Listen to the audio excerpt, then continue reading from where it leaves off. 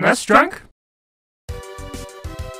Another week, another 16-bit one-on-one fighting game, although this one is at least something a little bit different. Yeah, the temptation is to lump every fighting game into one of two categories, one being a novelty fighter like Primal Rage or Clay Fighter, and I would even throw Mortal Kombat in there as well, and the other category is Street Fighter II and all its clones, ranging from stuff like World Heroes and Ninja Turtles Fighting Edition, all the way down to crap like Street Combat and Power Moves. But thankfully, Battle Tycoon Flash Hider's SFX, which was only released in Japan for the Super Famicom, adds a lot of wrinkles to the traditional game format, like an experience system you'd normally see in an RPG, as well as a gambling minigame.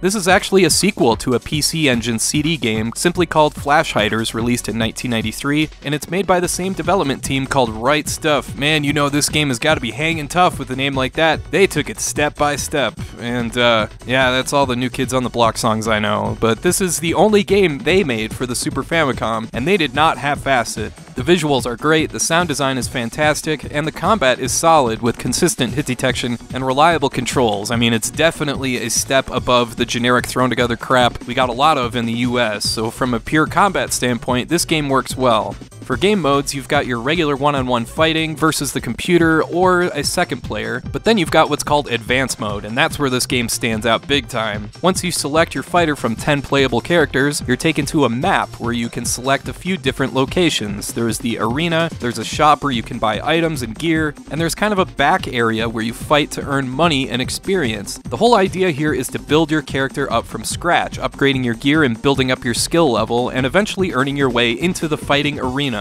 You'll notice that before each fight there's a point allocation system so you can set your character however you'd like, but with more experience comes more points. In addition to that, there's a day-night cycle in effect. The game gives you 9 days to build up your character with enough money and experience so you can fight the final boss in the arena. So yeah, there is a lot going on here, considering this comes across as just a regular old fighting game.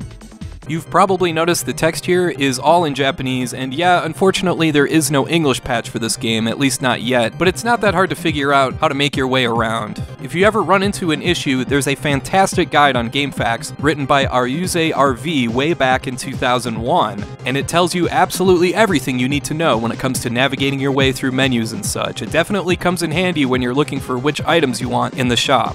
And it also comes in handy with the third aspect of the gameplay here, gambling. Yep, that's right, you get to gamble on fighters where the computer fights itself. I really appreciate this because it can be tough to grind your way through to get better equipment, but this can help you skip ahead. The rules are pretty self-explanatory. For example, if the menu reads X02 for the next battle, and you bet 1,000 gold, you win 2,000 if the fighter you chose wins. And yes, you seriously just sit there and watch a simulated fight. Now, if you're like me, you're probably thinking the computer's gonna cheat. It knows who you picked, it's gonna screw you over just to make the game harder. I can only speak from my own experience, but that didn't really seem to be the case. If anything, I won maybe like 60% of the time, whereas I was expecting to lose a lot. So yeah, if you get sick of grinding with the normal fighting, you can always bet on fights here, win money, and buy better gear that way.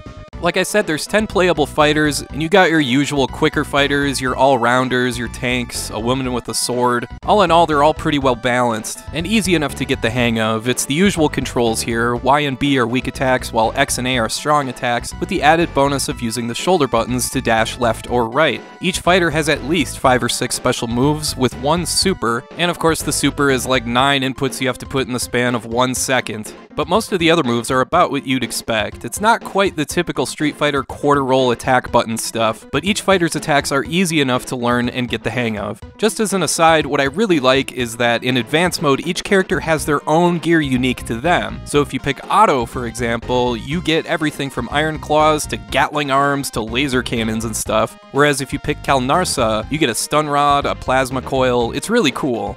I should point out, if you're wondering what all those extra meters are on the screen, they stand for attack, guard, and speed in that order, the same as your point allocation that I mentioned earlier. If you take damage, your attack meter will go down, but if you're able to back off while holding X and Y at the same time, you'll be able to replenish a little bit at a time. The guard meter decreases the more you block, and if that runs out, you'll be dazed for a while, and the speed meter works the same way as the attack meter, only you have to hold A or B to do a taunt, and that meter will eventually allow you to jump higher and move a bit faster. So yeah, Battle Tycoon Flash Hider's SFX is a bit of a goofy name, but it is an ambitious game, especially for a fighting game made in 1995 for Super Famicom. This one's been on my radar for a while, but by the time I came around to making this video, I saw Retro Drew had already beaten me to it just last week, so go check out his video as well. This game is definitely worth checking out though, especially if you're into fighting games. There's a lot you can do in this game that I didn't even cover because it would be too long to describe in detail, like using your advanced mode character in versus mode, or fighting against someone else's created character in advanced mode. There's a ton of cool stuff here, just check out the FAQ I listed in the description. And as always, since this game wasn't re-released or remade, this is another game that you've got to play any way you can. Alright, I want to thank you for watching, and I hope you have a great rest of your day.